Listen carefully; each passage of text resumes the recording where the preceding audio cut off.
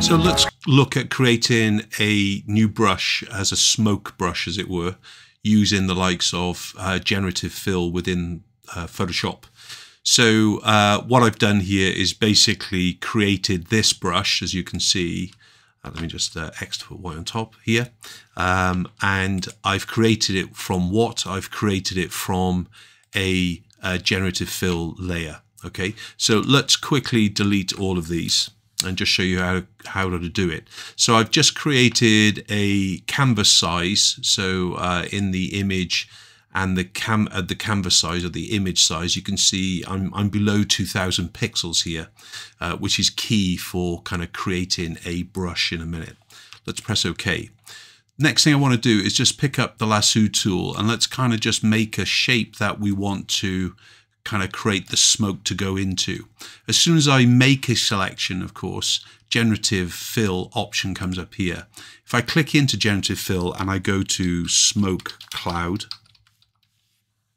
and I just went into Generate, and then obviously at this stage we're in November 23, and it's technically charging us for our kind of creation using Generative Fill, etc., and so on with it. But again, we can kind of click a variety here, and I definitely go through creating a variety when you're doing this technique, because in a matter of kind of 5 or 10 minutes you could create yourself, you know, a whole range of different brushes and things really. So let's choose one of them. Let's choose this one here. I don't mind, they're all new. You kind of just clicking through them. Let's do that one. It's got more shape and everything else with it. Okay, so that's our kind of key one. Now I want to basically make it into black and white. So I'm just going to click into the half moon, which is giving us our options here to kind of put in a gradient map layer, adjustment layer. And what we do want is basically white background with black smoke. Okay, so hence black on top, white underneath, which is good. And from here we then need to create a bit more of a contrast. So we can either go into Control L for levels, or we can actually do another adjustment layer. Let's go into levels, and basically we want to blacken the contrast more, whiten the white without a doubt. We want some information within the actual cloud itself. Okay, so once we've done that, we're pretty much ready to create ourselves a defined brush. What you'll find though is if you try and do it from here, if you go into edit and define brush, it's going to be grayed out, and the reason being is that you're on an adjustment layer. Just simply click on to your layer here with the clouds from Generative Fill, and then you just go into the edit and define brush preset, and then we can actually do smoke cloud H1 horizontal 1. Just press OK. And now you can see what it's done. It's created straight away. So first of all, I'm just going to group these, Control G just to group those. I just shift click them.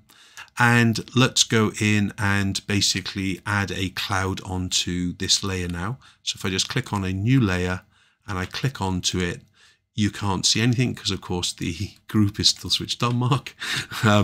But basically if I put it on say 30%, just pressing 3 on the keyboard, you can see what it's doing here. If I press 7 on the keyboard, it's going to give us more of a cloud. And if we kind of go in here, it's doing exactly what we wanted to do.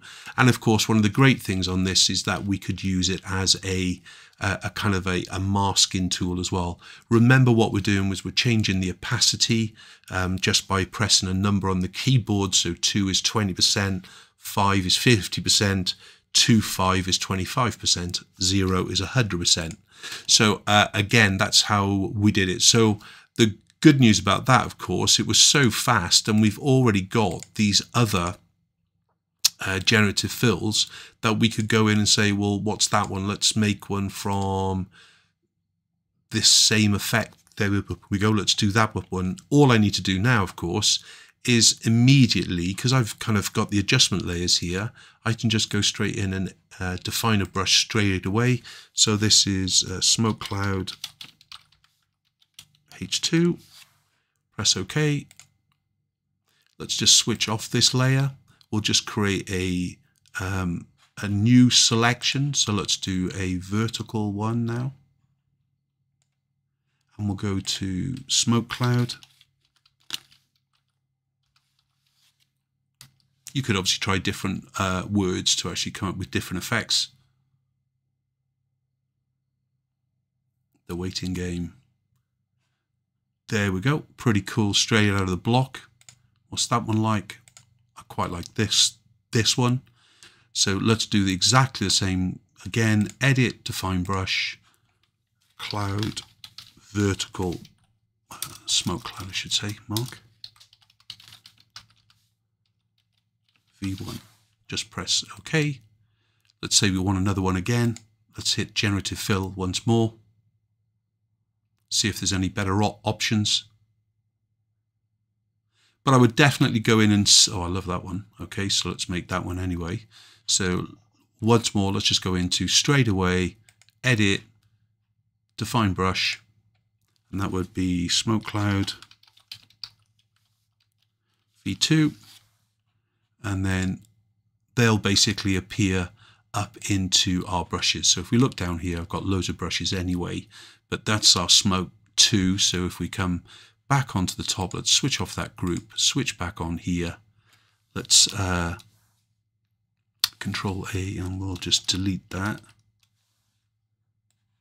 Straight away we'll just delete it down there. And then we'll hit our new layer and then we'll just go in and kind of move it above mark. That would help. That's our image. So that's what we just created. If we want the other brush that we just did, let's change it in percentage, 30%. Let's go to the cloud 2. You can see what we're doing through here. So generative fill to use as creating a brush for ourselves. I think that would be a good kind of technique for you to learn as well.